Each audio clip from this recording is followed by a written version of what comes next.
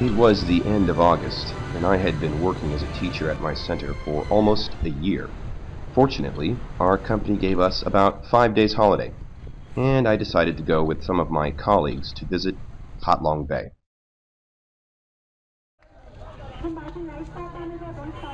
So late one morning, we found ourselves at the docks in HaLong City, after a harrowing 3-hour bus ride from Hanoi, of course. Since our tour company insisted on charging us 50% for any drinks we brought on board, we, of course, proceeded to hide it all in our luggage. How are we going to be able to drink this surreptitiously, though? We'll figure it out later. After stowing the liquids away, in short order, we were aboard a launch, picking our way through the forest of boats, and then unloaded on a junk, which we would have all to ourselves. The boat was a squat Chinese junk of about 70 foot in length overall, and about 25 feet of beam. We were quartered 2 per cabin, which each had a bathroom or a head, soft beds, and air conditioning. The second deck had a dining room, or maybe it's called a mess. We went to the foredeck for tea. Tastes like Christmas. It does, doesn't it?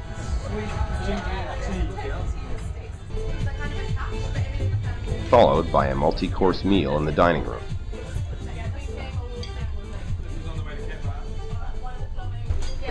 Not half an hour later, we were underway, out into the bay.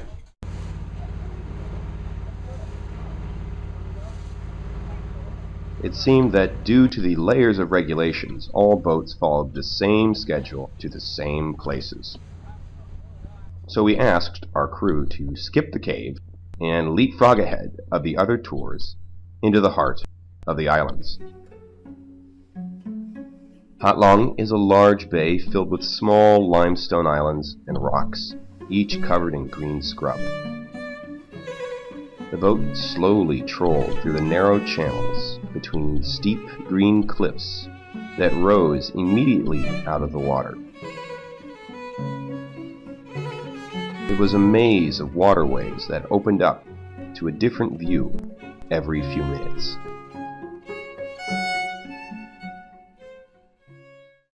The weather was a bizarre smattering of rain squalls and sunshine, and these gave amazingly varied lighting conditions.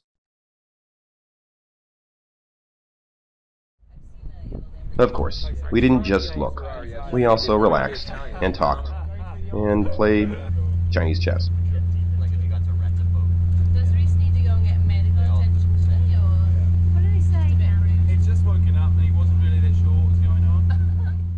A little ways into the bay, we stopped at a quiet sound with several little islands around our ship, and hooked up to one of the anchored buoys. It was nearly deserted, and we got into kayaks for a serene paddle around the area. Bomb for the reload! And the stillness was broken. Will everyone stop getting shot? With the melodious voice of Mr. Johnny. Marshall and Cameron taking up the rear. Naturally. Yeah. Too easy. So here we are on a kayak in HaLong Bay. Beautiful limestone topography on a perfect day.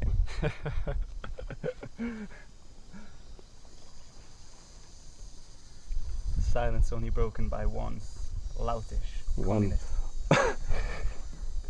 Bomb for the reload! From Beatlestown.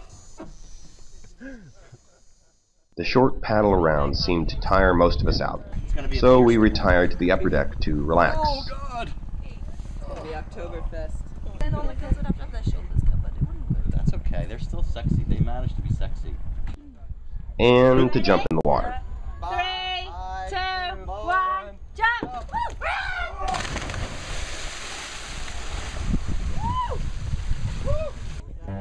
As the day waned, the other boats began to catch up with us for night anchorage, absconding our solitude. Yet even this did not eliminate the beauty of the location as the sun set. What a loser. Uh-oh.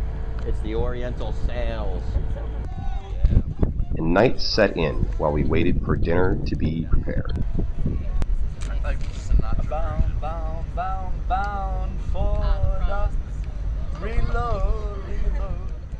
With the melodious voice of the Scouser ringing out. Finally, we went to the galley, and dinner was served. After this, we broke out the cards for some Texas Hold'em. That's good. Yeah. That's good. Okie dokie. And this is quite amazing, isn't it? You're like, Ah, I will check. okay, let's put Using toothpicks for chips, but I was soon out, and I didn't opt for another buy-in. Yet I stuck around to see who won. Surprisingly, the talkative lady in stripes won again. And again. I awoke at 7 to a sudden morning rain squall. The rain came in rapidly and intensely. But it stopped, and the sky cleared just as quickly. Not too long after breakfast, our boat began to make its way back to the dock. We again passed through the forest of limestone islands. Finally, we were moored